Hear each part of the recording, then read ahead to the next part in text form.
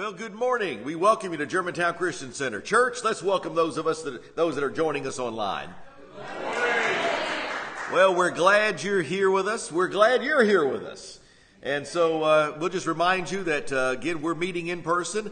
If you're watching us online and you would like to be a part of our service, come on. We welcome you. We would love to have you in person here at Germantown Christian Center. We're going to be ministering again today. We started last week about looking at faith and what we can do to be able to eschew doubt and unbelief and really embrace the plans that God has for our lives. God has a plan for you. We all know this. But folks, it's not as far off as you think. It's not difficult to achieve the will of God in your life. The fact is what we need to do is recognize how we're supposed to bring it to pass. See, God has his part and we have our part to do. Sometimes, and I think we've all maybe been guilty in some form or fashion, we've tried to do God's part. And we expected God to do our part. And you know what? There comes a point in time we need to recognize it's a cooperation that we have. We're co-laborers together with God.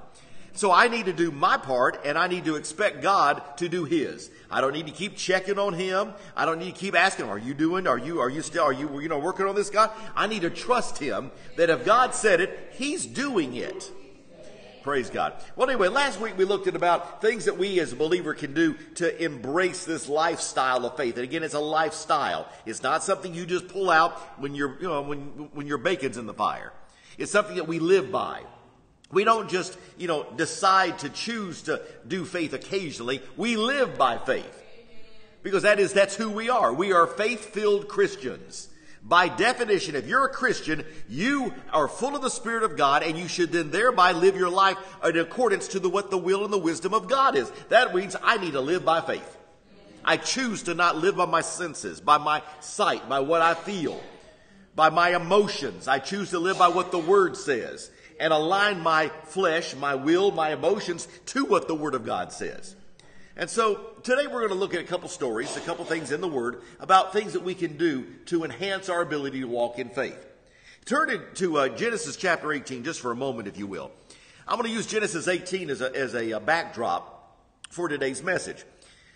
Many of you know God has a tendency to tell you to do the outlandishly impossible and then shows you how it can come to pass. Have there been times in your life when you felt prompted by God to do something that you thought there is no way on God's green earth this is going to work out? And you sit there and you realize that you're right. With you, all things are impossible.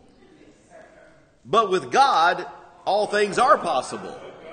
So we need to make a simple declaration that, when you're tempted to say, I can't do that, admit it. You're right. You and yourself can't do that. But you're not in you. God's in you. He lives and abides and moves and has his being within you. And when you say, greater is he that's in me than he that's in this world, you're acknowledging that God's ability is greater than your ability all by yourself. So I just want to have you and encourage you to just understand, yes, there are some things that are impossible for you, but not impossible for you who are allowing God to work through you. So it's okay. So when your mind tells you I can't do it, say, you know what? You're right. If it's up to my mind, I can't do this. But it's not up to my mind. It's going to be, I'm going to allow the Father to work his good pleasure through me. And he gets the glory for it because I know in me I couldn't do this. But I can do it because God's working through me, his good pleasure. Now, here we have a story about, many of you know, Abraham and Sarah.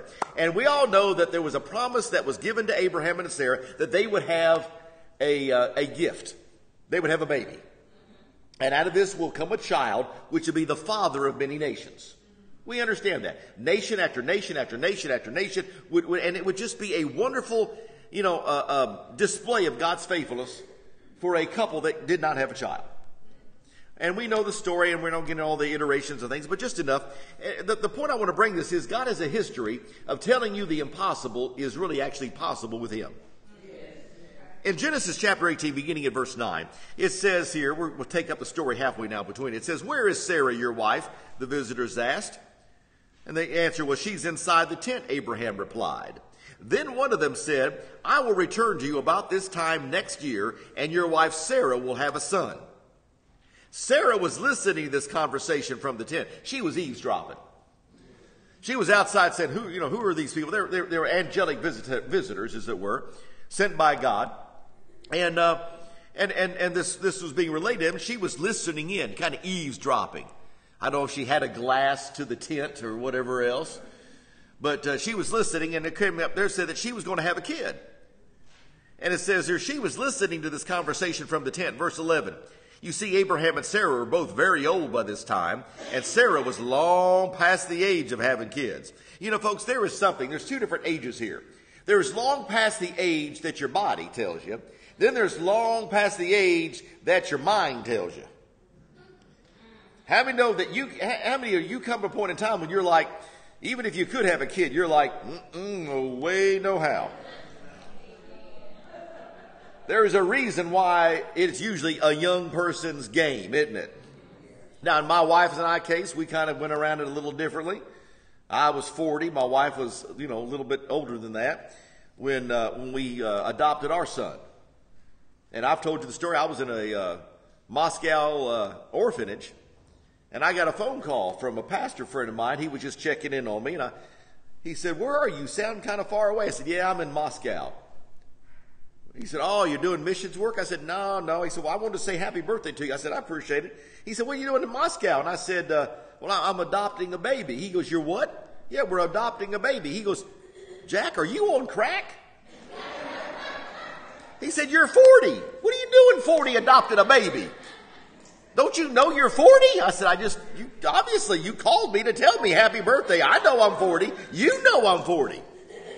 And so, and it's true. If we probably would have, if we did it when we're 24, we'd, probably have a lot more energy at times, but we did okay, But you get older, there's certain times now, you just like, whoa, you just don't have a choice. You got to stay young because you're chasing around a kid that just wants to run around and do all sorts of things. You're the carpool, as it were. But the thing about it is your mind tells you, I don't want to do that. Even if your body tells you, well, you could, but you just don't want to. You got to realize that when God presents his will to you, you've got to make a decision. You've got to align your want to do the will of God. The problem is a lot of times the reason why some things don't happen in life is we haven't oriented our want to be in line with what God's will and what his want to is. If you and I can't come to an agreement with God, it's very difficult for God to bring his will into your life. You have to say, "Father, not my will, but your will be done." Admit it. You say, "You know what? Honestly, Father, I don't have it in my natural self. I don't have it in me. I don't really want to do that." And that's okay to admit it. But you better right behind it say, "But Father, it's not my will, it's your will. And I'm going to align my flesh to be in line with your will and desire for me." See, the problem is if you can't make that jump from what your flesh is telling you to what God is telling you, you're not going to be able to walk in great faith. Amen. You just can't go through the motions. You can't get reluctant. "Well, I'll do it, but I don't want to." The Bible said if you be willing and obedient, you'll eat the good of the land. Isaiah 1:19. See, what I'm saying is we've got to align our willingness and our obedience to do the will of God. So you just got to say, okay, have yourself of a couple of moments where you say, "I don't want that." Fine, get it out if that's what you have to process it. But then you better quickly enough say, "Well, hey, I'm bought with a price. I'm not my own. So it really doesn't matter what I want. It's really, what does God want? So what does it really matter what so Father, I'm sorry. Doesn't matter what I want. I want what you want. Because I know what you want for me is better than what I even would want for myself." Okay. So what happened here? She was laughing. Past the age of having time. Verse 12 says, so she laughed silently to herself. She didn't want to give herself away that she's eavesdropping. So she laughed silently to herself and said, "How could a worn-out woman like me enjoy such pleasure? Especially when my master, my husband, is also so old." Yeah, this woman sounds like a joy to be married to. I'll tell you that right now. Anyway, verse 13, then the Lord said to Abraham, "Why did Sarah laugh? Why did she say, 'Can an old woman like me have a baby?'" Verse 14, is anything too hard for the Lord?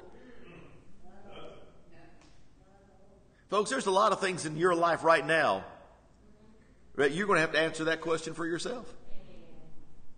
There may be things you put on the shelf because you're just waiting. You're like, well, it hadn't come to pass yet. And after a while, if you're not careful, dust gets collected on some of those dreams and those goals and desires that you have out there for yourself. And you put them out there, and the reason why there's dust on them is because you really don't go and visit them. You don't really go and look at them because, as far as you're concerned, the time has passed. And I'm here to tell you something. If it's in the promise of God for your life, then it's not old, it's not too past, it's not impossible. So what you need to do is to take the time to dust those things off. Keep revisiting them. Keep thanking God for those promises He's made to you. Don't let the devil convince you that you might as well crate them away, put them in a bin, put them in a Rubbermaid bin or what, because after all it's past, it's not going to happen for you. Those are lies. Lies meant to defeat you and discourage you, because if he can get you to side in with the devil's will, he knows the devil knows you'll never reach and receive the will of God for your life. So I encourage you right now, if you got some things on that shelf of yours that you've maybe thinking about putting away, or maybe those things you have put away, get them back out. Put them on that shelf. Put them in a prominent position, right up there on the mantelpiece, as it were. Every time you walk through it, walk through there and thank Him for it. Thank Him. Father, I thank You for that coming to pass. I thank You for that promise You've given to me. I thank You, Father, that You have given a heritage to Your children. There's something in your mind, something that you're thinking, I need to polish that off. I need to move it in a position of prominence so I can be remembered and reminded of it. Because you know what? With God, nothing's impossible. It says here, the Lord said to Abraham, why did Sarah laugh? Why did she say, can an old woman like me have a baby? Is anything too hard for the Lord? I'm asking you a question. God's asking you a question. Is anything too hard or difficult for the Lord? So say it. Say it out loud. Now say it this way. Nothing's too difficult for the Lord. Nothing's too difficult for the Lord. In my life. In my life. Say it again. Nothing's too difficult for the Lord in my life. See, what you're doing is you're setting things in motion. You're saying it. You're setting things in motion. It's like you're setting the thermostat of your life. Don't think it alone. Ink it with vocalization. Say it out loud. Why do you have to say it? Well, I mean, if we read the Bible, we know the power of confession. Romans 10:9 and 10. I mean, hey, listen, even a Baptist would agree with this. Bible teaches us that with the heart man believes, and with the mouth confession is made to salvation. You ask anyone, how do you get saved? You believe in your heart and you confess it with your mouth, the Lord Jesus. Folks, that's just using your faith. That's activating your faith to receive salvation. Well, folks, you do the same thing to receive, as it were, to activate your faith to receive anything else that you have need of or what's promised to you. That's why I want you to polish some things off. Put them so you'll be reminded of it, so you can start saying it out loud. Thank you again, Father. So when you see something, as it were, in your prayer life, when you see something it comes across your mind, you thank God for it.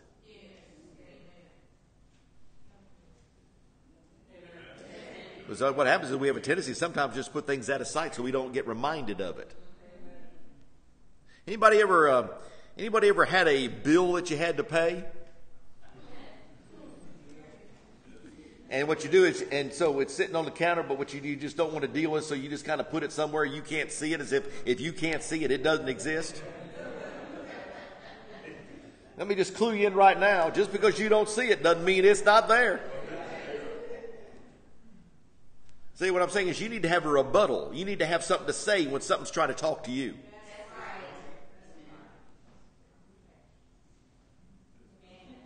I'm trying to help you all, folks. I really am. So it goes on to say in verse 14 now of Genesis 18. Is anything too difficult or too hard for the Lord? I will return about this time next year, and Sarah will have a son. You know what God just did there? You know what God just did there? What did he just do there? What did God just do there? Excuse me? He spoke it into being. He basically was doing what he was telling us to do. Use your faith. Speak it, proclaim it, and expect it to come to pass. Now you see, God has a history of this, because if you look earlier in the book of Genesis, when God created the heavens and the earth, he said, let there be light, and guess what? Light came. He said, let there be, and it happened. All he's doing is, let there be. What I'm trying to get you to do is do some more let there be in your life. Can y'all do that? So he said there, he said about this time next year, Sarah will have a son. Verse 15, Sarah was afraid. So she denied it, saying, I didn't laugh. But the Lord said, no, Sarah, you did laugh. This is what I'm saying. What is your initial reaction to God's overture in your life? Now, if you might be in a situation where your initial overture is laughing, disbelief, doubt, whatever, all I'm trying to tell you is that may be where you are right now. That doesn't have to be where you stay. Sarah laughed. Another words of saying is she scoffed at it. She dismissed it. There's always going to be things in your life that when you have the entrance of the Word of God into your life, when God reveals his plan to you, your first initial reaction may be, I don't see how in the world this is going to happen. Because you're thinking about all the stuff that has to be contended with to bring that to pass.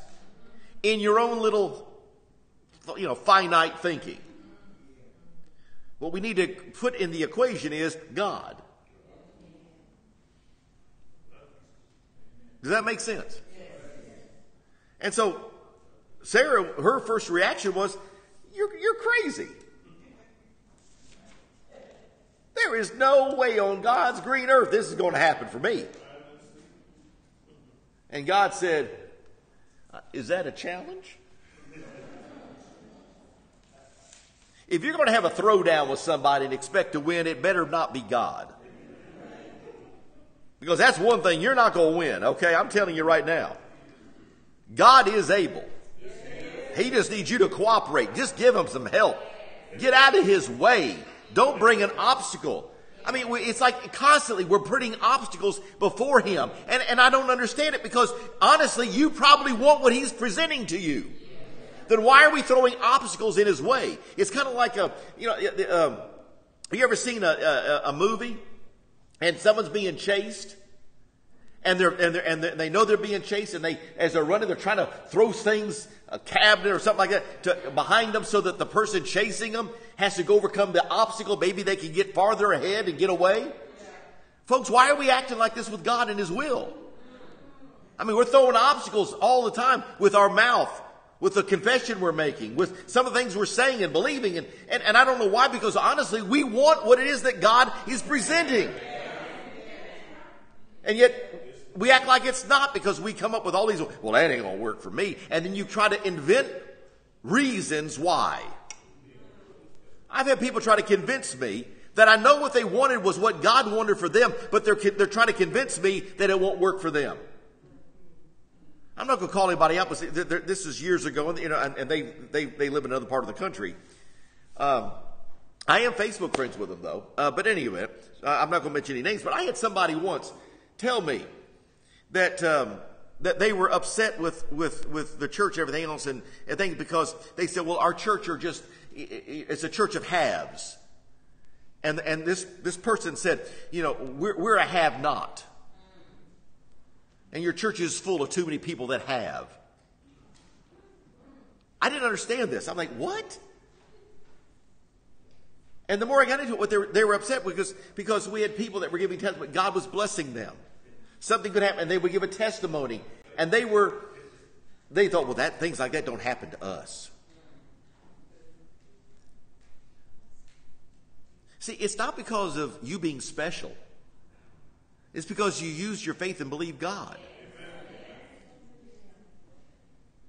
And that's the thing that we sometimes get disappointed and discouraged, and we allow the devil to work that in our lives because we look at somebody else that maybe is being blessed. And you don't realize that if there's something that God wants for you, he wants to bring that to pass, but it doesn't just automatically happen. You have something to do with that. I remember I had somebody once tell me, years ago, that they wanted to get married. And I said, okay. I said, well, what are you doing? They said, what do you mean? I mean, what are you doing to avail yourself to the possibility of getting married? And the things they were doing were not conducive to helping you get married. I won't get into specifics because it's Sunday morning, but I'm thinking that's not going to help you. We need to be in cooperation with the will of God in the methods and the ways that he wants us to act so we can receive what he wants for us. And if you've already discounted your ability by coming up with some excuse that somehow it won't work for you, then you forget the fact that the Bible said God is not a respecter of persons. He doesn't have favorites. You are all his favorites. Every one of you. You say, well, how can God have that many favorites? He can, and he does. Every one of us, every Christian is his favorite. Humor me. Say this, I am God's favorite. Turn to the person next to you. Tell them, I'm God's favorite. Now tell them, so are you. Amen. What I'm saying is you need to embrace that fact. It's a powerful principle. People say, oh, that's just... No, it matters. These things matter. See, what we have failed to realize is that we're spiritual beings. But that natural side really does impact you from living, whether you be in the Spirit or not in the Spirit.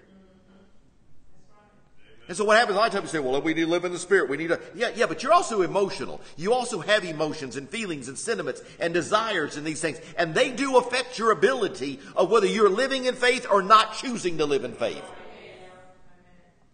The way you think in your heart matters. As a man so thinketh in his heart, so is he. If you have sold yourself short from the get-go, then your ceiling is a lot lower than what God would originally had intended for you. And for Sarah, she had sold herself short. She'd laughing her way. There's no way this is going to happen for me. And God let it be known, oh yeah, it will. Don't underestimate God in your life. But see, then technically they both laughed. Stop laughing.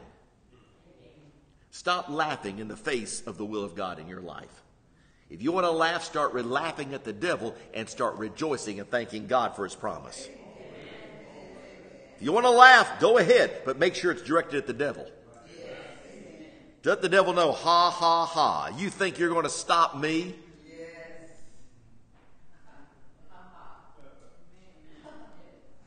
Just saying. Make the choice. Make sure you're not laughing at God and his promise. Amen? Turn to Mark chapter 5 very quickly, if you will. Mark, are you getting something out of this today? These are basic principles that sometimes just need to remember. Remember, take those things and put them in a prominent position on the mantle of your life, so to say. Get that dust off those things God's promised you. Those things you're believing for. Those things that need to be done in your family's life. Don't give up. Do not cast away your confidence, which has great recompense of reward.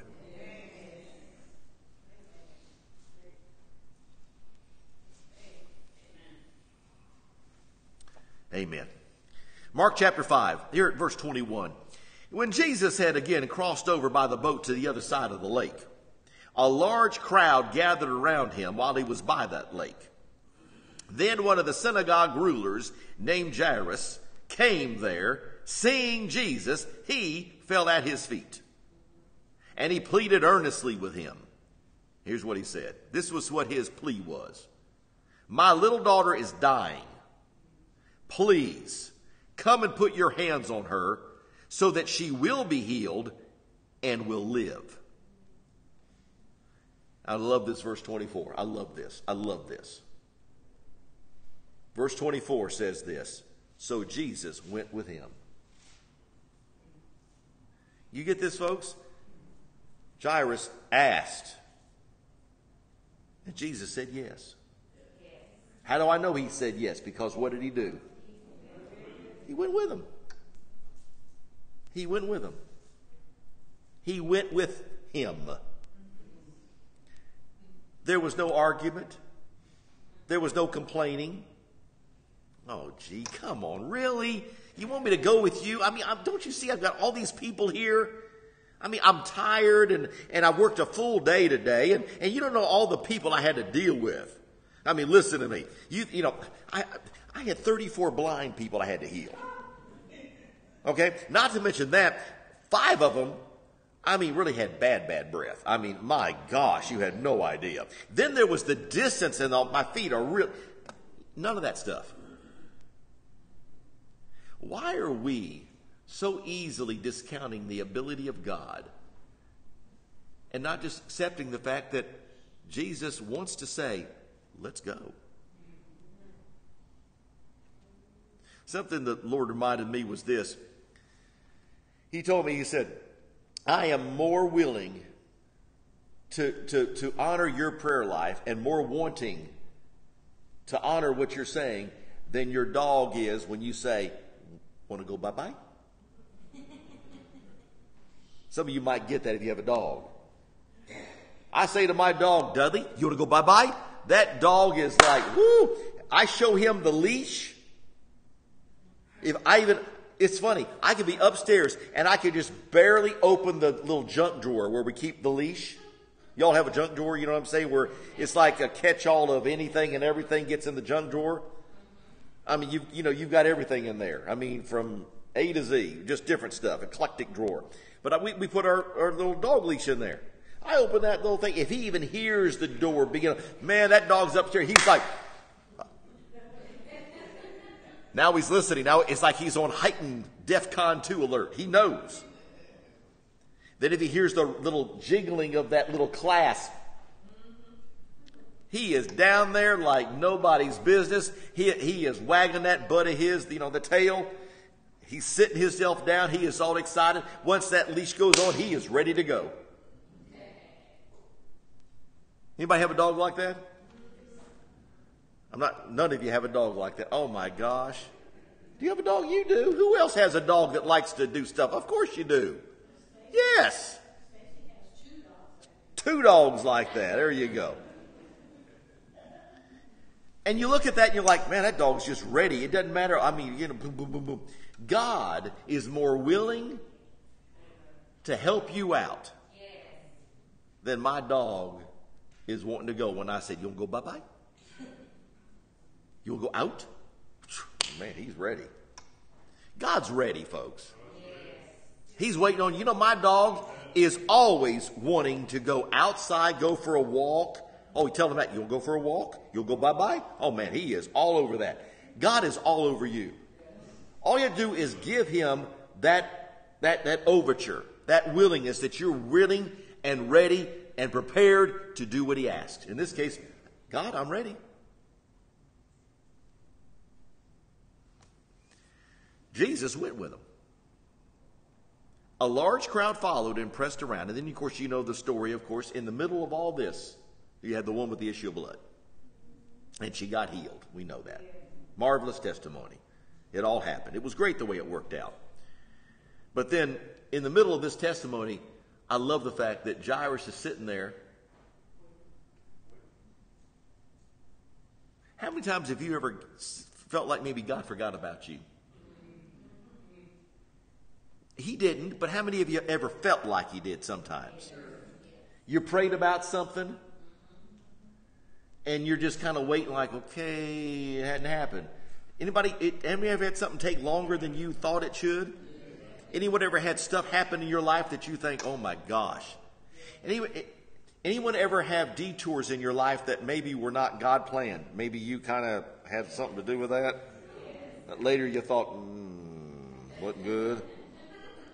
I'm not using the word sin. You can use that yourself. But anybody ever had something happen that you know?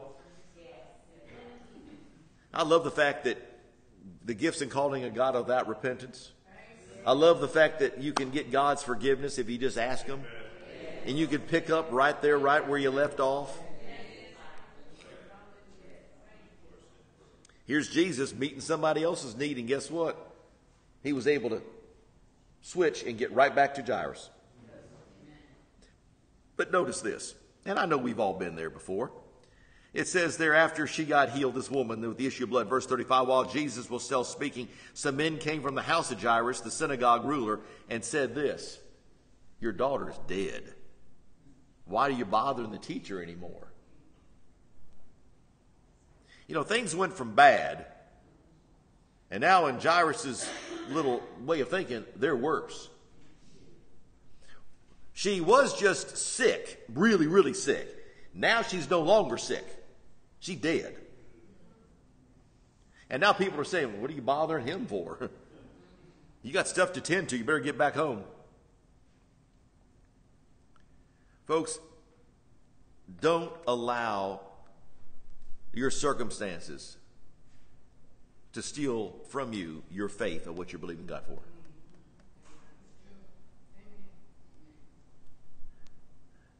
Look what happened here.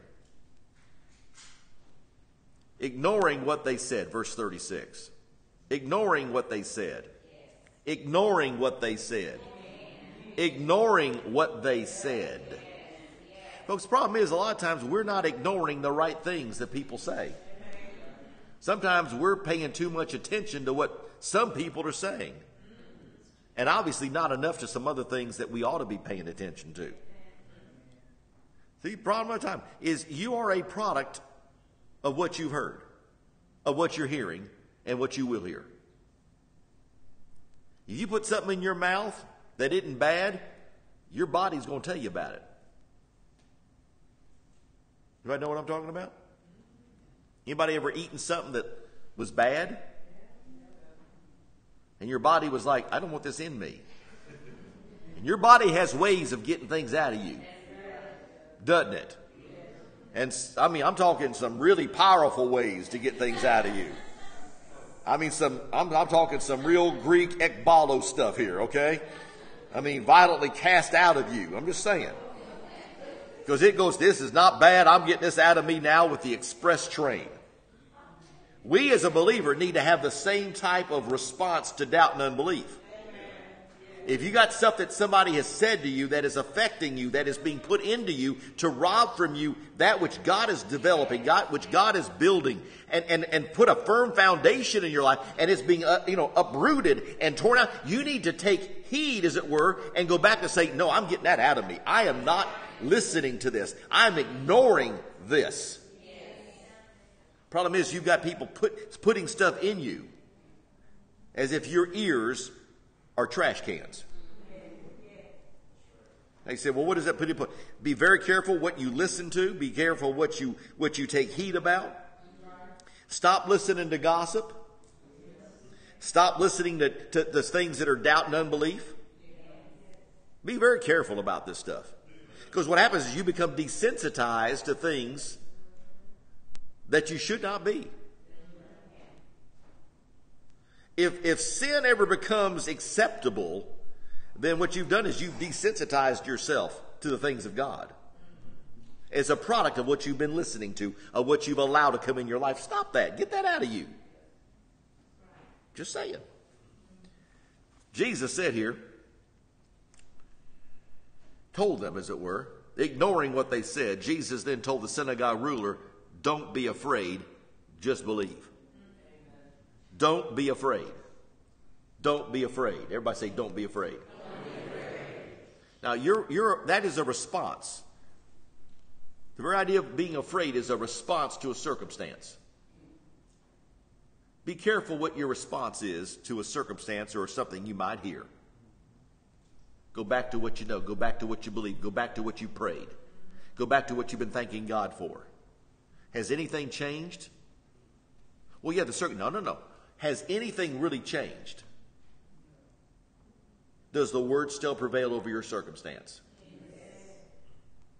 Then it really doesn't matter what the circumstance is. If the word prevails over it, then your faith is not in the circumstance changing. Your faith is in the Word that will change whatever circumstance is prevailing. Let me say that again. Your faith is not in the circumstance changing. Your faith is in God's Word that changes circumstances. If you put your faith in a circumstance changing, then when the circumstance looks bleaker, you've just now lost your faith. It's getting challenged and crumbled. No, I put my faith in the Word of God. I put my faith in the Bible. I put my faith in what God said, what Jesus has said, that changes whatever circumstance happens to be momentarily prevailing. Because circumstances change dramatically. I said circumstances change dramatically.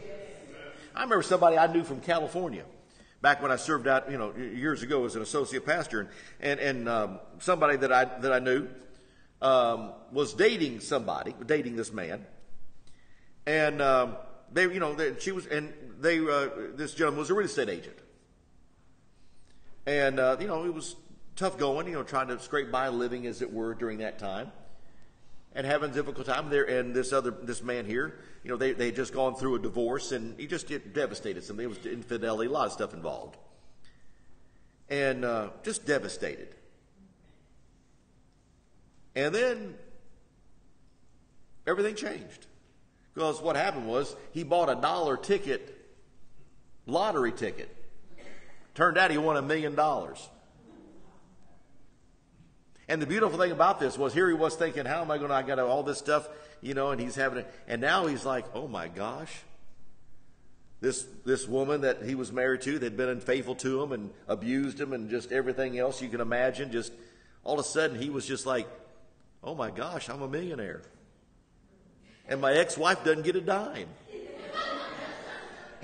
He was all thrilled. He was like, isn't this great, God? And it was amazing how circumstance changed just like that. He went from, oh my word, this is so, whatever, to, but I'm being faithful to God. And also the next thing you know, he's like, God just took care of everything. Now, I'm not advocating going out and buying a $1 lottery ticket, okay? I'm not advocating that. But what I am saying is, your circumstances are subject to radical and dramatic change. And in one moment, they can be this way, and the next moment, everything's different. Why don't we use the principle of God to allow the Father to change those circumstances in our life? And Jesus was just letting them know, don't be afraid, just believe. You were believing when you came to me. You were believing when you told me the circumstances. You were believing that I could do something about it. You were believing when I said, let's go. So why don't you just keep believing? Verse 37 said, he didn't let anyone follow him except Peter, James, and John, the brother of James. And when they came to the house of the synagogue's ruler here, his house, his home, Jesus saw a great commotion with people crying and wailing loudly. That's just what they did. They actually had people. This would be a job I would not want. They actually had people that you paid to wail and cry. I don't know, man. I'm just saying, you know what? You'd have to be really hard up to, that'd be like, that's a job you really have to really think about hardly. Like, is this really the life choice I want to make? You have to cry and wail loudly for hours and hours and hours. But folks, we got people in our lives that act that way. We just call it drama now. Okay? Just tell you the truth. If you got people in your life that always cause drama, do yourself a favor. Change the locks. Okay, anyway. So they were all wailing and crying loudly. Verse 39, he went in and said to them, why all this commotion and wailing? The child's not dead, just sleeping. Then they laughed at him. But he put them all out. He took the child's father and mother and those disciples that were with him and went into where the child was. Now, why did he do that? He got rid of that unbelief. He got rid of all that drama. Folks, I'll tell you something, right? There are some things God will not be able to do in your life until you get the drama out of your life. Now, I'm just telling you, you treat that as a prophetic word and it would help you. But there's going to be things in your life God will not be able to bring to pass in your life until you get the drama out of your life. And that means choices and decisions on who you allow to have a voice into your life and the permission you give to people to have authority and power over your life.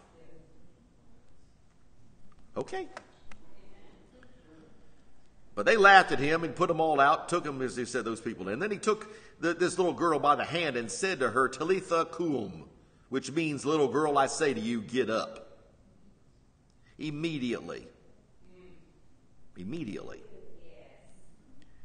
mean, I'll tell you, I thank God he can still do immediately. It says immediately the girl stood up and walked around. She was 12 years old. She got up and walked around.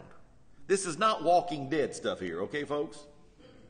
This is a live, living person, raised from the dead.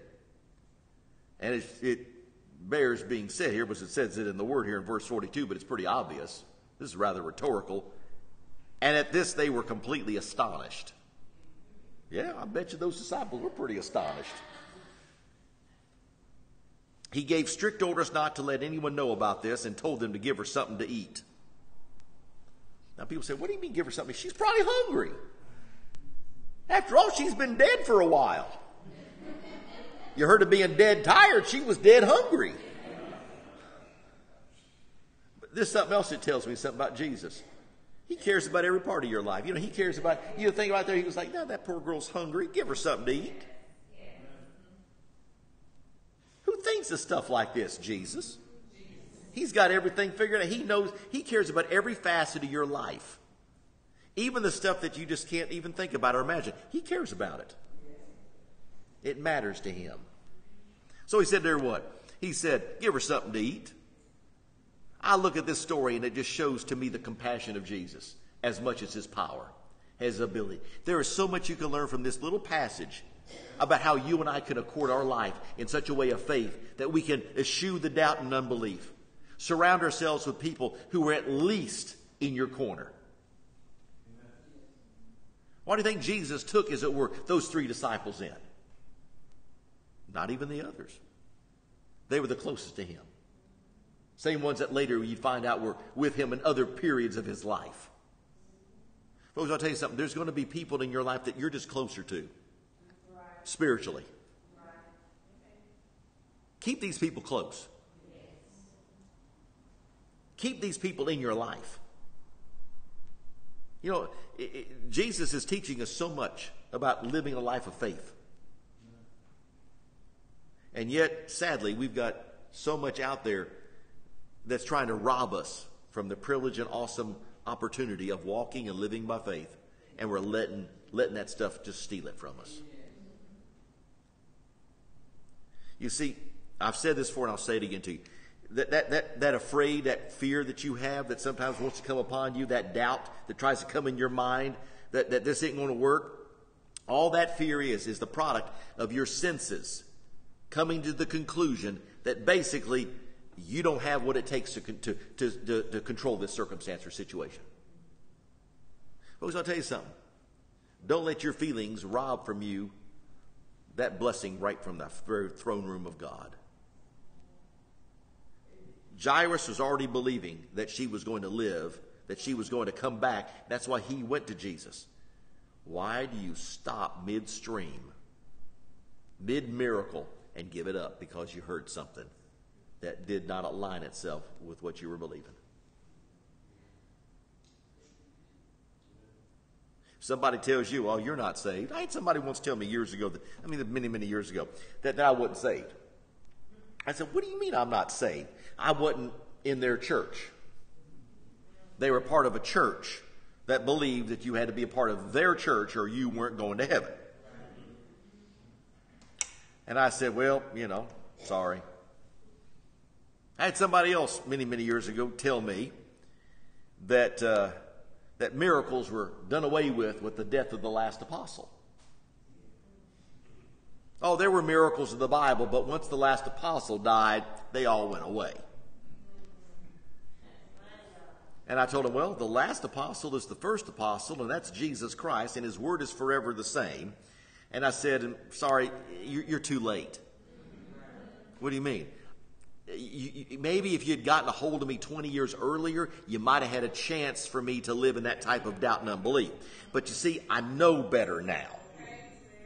And because I know better, it's not working. All I'm trying to tell you is the things that no one could convince you of, that you'd sit there and laugh out like they're crazy. That's how you need to feel about some of the things that people try to put doubt and unbelief in your life. If I came up to you and I started saying, hey, Brother Wayne, you're a woman. He didn't know that or not, but you know what? Yeah, you're not really a man. You're a woman. You've been a woman all your life. And you sit there thinking, this guy is nuts. He's crazy. That's lunacy. But you know better, right? Nobody's going to convince you you're a woman. Right? Nobody's going to convince you you're a woman, right? Thank you. Thank you. You'd sit there and laugh it off. Folks, that's the response we need to have to doubt and unbelief. Why are you struggling with it? Why do you take it seriously? I mean, do you get what I'm saying to you? If somebody told you, okay, by the way, just wanted to just let you know for sure you're going to hell, you'd sit there and think, that guy's crazy. What do you mean? I know.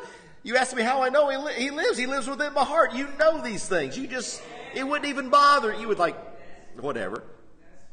That's how we need to treat purveyors of doubt and unbelief. When a doubt comes against you, you know one of my sayings, I've said it for years, I'll say it again. You get to the point where you can start saying this more regularly. God's got this. God's got this. God's got this.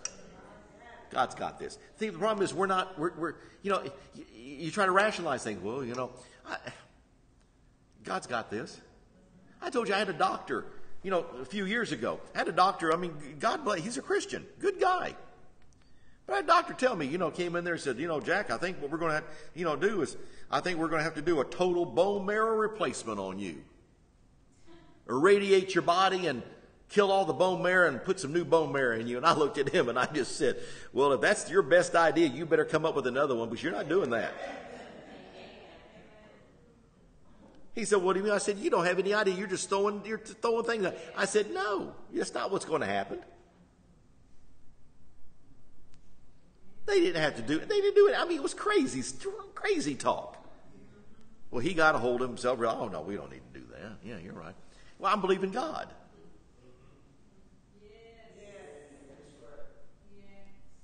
Anyway, just understand that if I can say it this way, your faith does not produce a feeling. Okay? It produces a fact.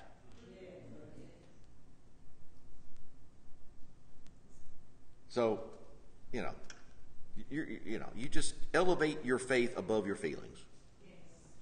Above the drama. Be careful what you allow in your life. Be careful what you heed yourself to. Take heed what you hear. Take those dreams and said, dust them off now. Some promises you have, get that dust off of them. Refortify your efforts. Start thanking God for it. Realize that Jesus already said, let's go. Let's go. Let's go take care of that. What he's saying is, he's for you. You don't have to beg him for it. He wants it. He wants it for you. He's working on it. Don't doubt it. Well, I don't know, the circumstances don't look good. It's like Jairus. Your daughter's dead. Why trouble you, the master, the teacher, anymore? That has no bearing on anything. I'm believing what the word says. My faith is not in the circumstance changing. My faith is in the word that changes my circumstance. Amen. Hallelujah. Well, I see our time is up. I've gone way over time. For those of you joining us online, I appreciate your patience. Those of you here with us on, here in person, I appreciate your patience as well. But I hope you got something out of this today. I'm trying to encourage you when it comes to faith. in some practical ways, because people have made this so complicated, and it's not. It's simple, but it has to be, these principles have to be obeyed. When Jesus told us about faith, he was so that we could do it. We could live by it. We could operate in it. It was not just something that we should aspire to, that maybe a few get it. This is something that for all of us. The just shall live by faith. The just means the declared righteous. How many declared righteous do we have here? Hopefully all of you. If you're Christians, you're declared righteous. He wants us to live by faith. And aren't you glad? We are, in Jesus' name. Amen. Father, we thank you for all the goodness and the mercy you've shown in our hearts, and we thank you, Father, for the provision of walking in faith. Help us to take heed to these principles. I pray that there was something that was spoken that is relevant for our lives, that needs to be believed and acted upon, because, Father, I know that your desire is to allow our lives to have a life of significance, for our life to make a difference, to live above the mediocrity of this world, to help influence the lives of others for you. Help us, Father, to understand and embrace the fact that you are good all the time, that your mercy is enduring forever. But we choose to be willing and obedient. Father, help us not to laugh at your promise. Help us, Father, to never scoff at any word that's in your word. Help us, Father, to never lose heart, to faint or give up. When a promise is received, Father, we thank you that is your solemn promise to bring it to pass in our lives. We act in faith. We move and live and have our being in you. We thank you for Jesus Christ. Father, you said in your word that whoever would believe upon the name of the Lord Jesus would be saved. If we would call, you would answer.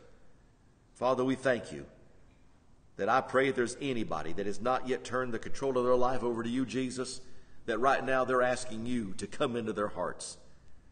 They're saying, Lord Jesus, come into my heart and save me. Forgive me of my sins, my mistakes, the things that were done wrong, and cleanse me from all unrighteousness. Fill me with your Spirit, Father. You see, Father, if anyone would just make that plea to you, that prayer to you, you would answer, respond, and bless. Father, we thank you. We honor you, and we glorify your name above every name. For we ask this thing in the name of Jesus. Amen and amen. Well, for those of you that are joining us online, I trust you have a wonderfully blessed day. If there's something we can do to help you out, I hope you call us, contact us. Information's on the screen. If you'd like to be a blessing to us in a financial way, we appreciate it so very much. That information's on the screen as well, how you could do that. And I just remind you again, God cares about you. Use the faith that God gives you. Use that trust and confidence for the purpose that God has intended. And never look at yourself as being a have-not. You are a have. Because you know why? Because you are possessed by God, filled with the Holy Ghost, infused with his love, and you walk in his love. And I praise God for each and every day that we can live for him and see his bounty and provision manifested in our midst. Well, I'll just let you go now. Have a blessed day. We'll see you back here Wednesday night at 7 o'clock Central Time. And as I try to remind you, God loves you. And remember, Jesus is Lord. Have a wonderful day. Bye-bye now.